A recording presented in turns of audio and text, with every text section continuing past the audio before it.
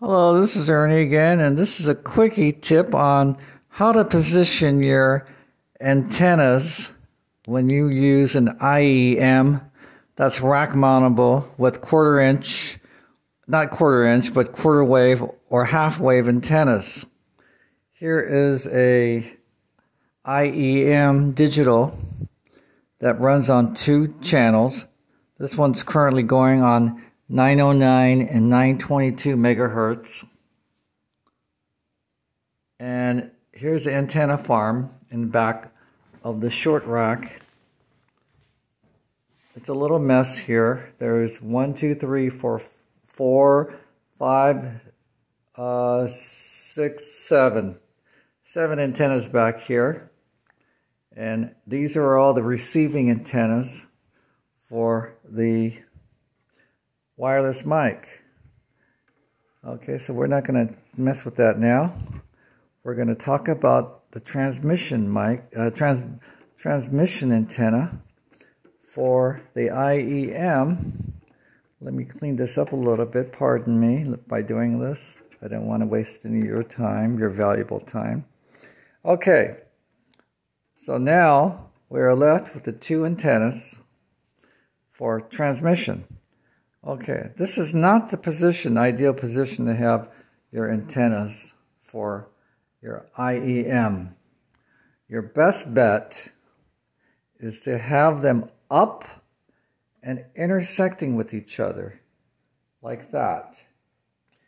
Why? It's because the antennas aren't taking a receiving job, they're transmitting. This thing is transmitting a signal out to your receiver. So a transmitting signal is a circular round coil that goes up in the air. Okay, so when you have it like this, it may avoid being picked up by the receiver. So your best bet is to have it like this, going up this way. So your receiver will have a better chance of grabbing both signals. Or you can do it this way. Have it sticking out. So both of the transmitting antennas doing their circle will go out. Now, if you noticed during NFL games or games with professional NBA basketball, they use IEMs at the stadium, and they need a good transmission. Nothing like this, nothing Mickey Mouse like a half a wave antenna. So they use a professional transmitting antenna. It kind of looks like a dome. It's a half dome that shoots out the circled transmission going outwards. Anyway, so let's try it now. Let's put a song on. This one's called Aliens Exist.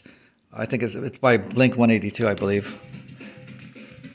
Okay, it's coming out really good. It's a good signal.